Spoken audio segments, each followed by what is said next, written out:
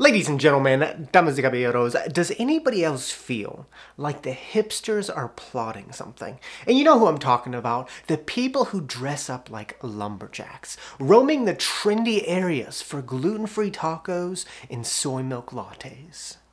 I mean, not to sound too conspiracy theory, but it seems like the hipsters are up to something. And I don't know what it is, but it seems like the hipsters are trying to take us normal people out, because anything that comes in their path becomes extremely unaffordable, like gentrification, organic grocery stores, and luxury lofts. I'm no NASA scientist, but it seems like there's a correlation between the two. I mean, I don't doubt that in the next couple years, a cup of coffee is going to cost over $10. Plus that little bit extra when the barista looks you in the eye, smiles, asks you how your day is, turns the tablet around and says, it's just going to ask you a little question.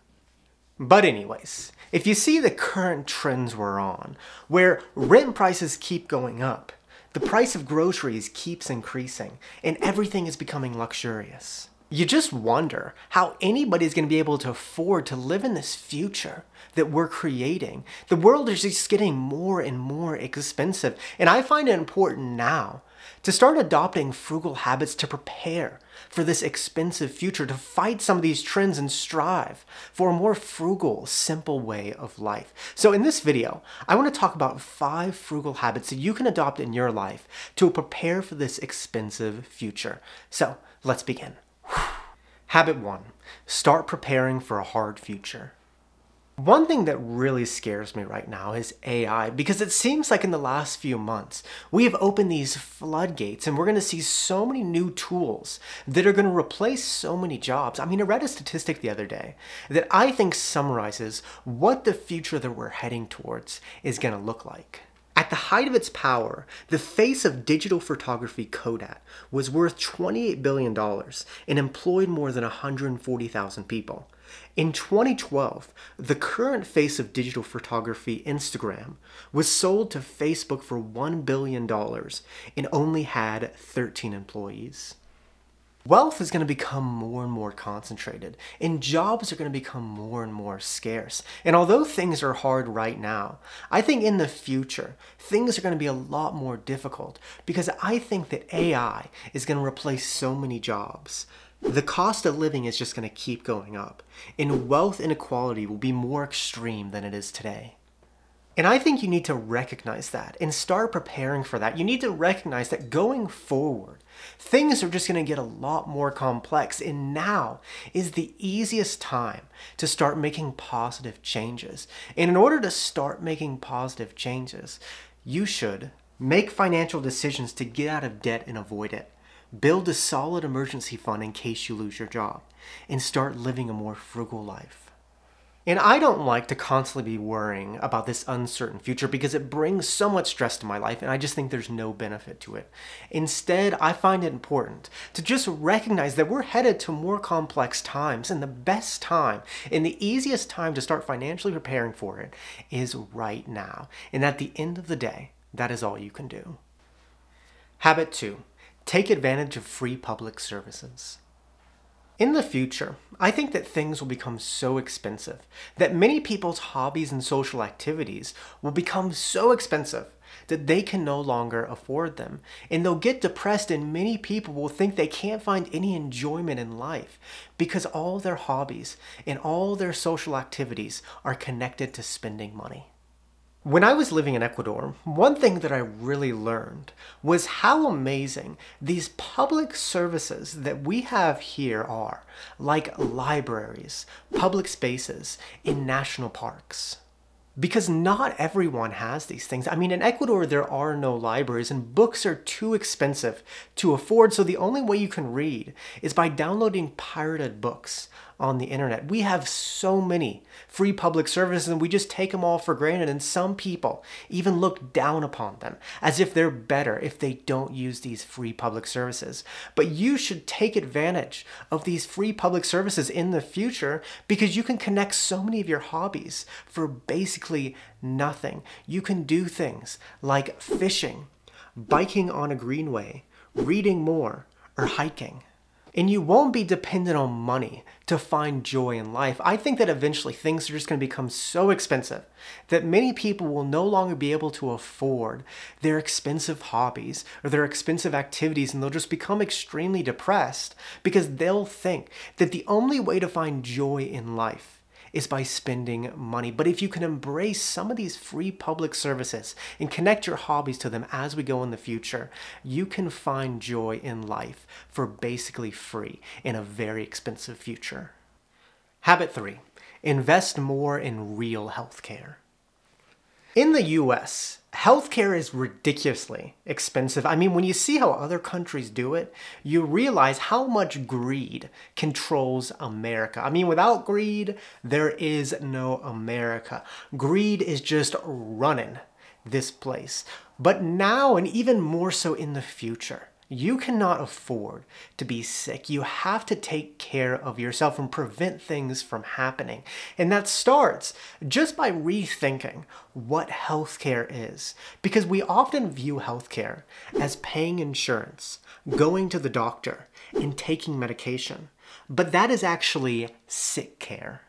It's what you do when it's your last resort, when you're sick.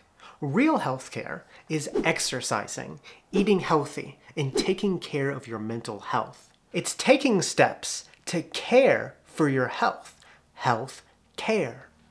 And as we go in the future, people will probably live more sedentary lives, have more mental problems, and eat only junk food. And it's going to be a huge financial burden. But if you take preventative steps to live a more active, healthy life, you can ultimately save so much money and live a much richer life down the road in the future.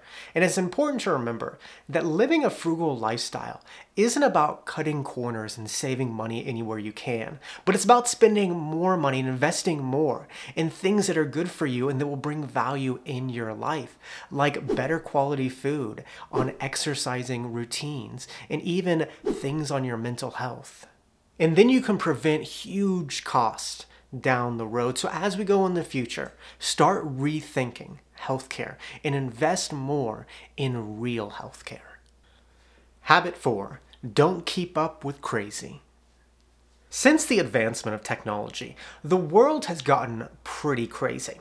And we humans have always been crazy, but this is next level crazy. I mean, have you seen how people have been acting since the release of the smartphone and social media? If you are a logical human being, you should see the correlation between these things. And when you embrace this technology in your life, two things happen. It makes you go slowly crazy, and it makes you spend more money. Technology makes people spend more money because it is so manipulative. I mean, it's like Santa Claus. It knows when you're sleeping, it knows when you're awake, it knows when you've been bad or good, so limit it for goodness sake.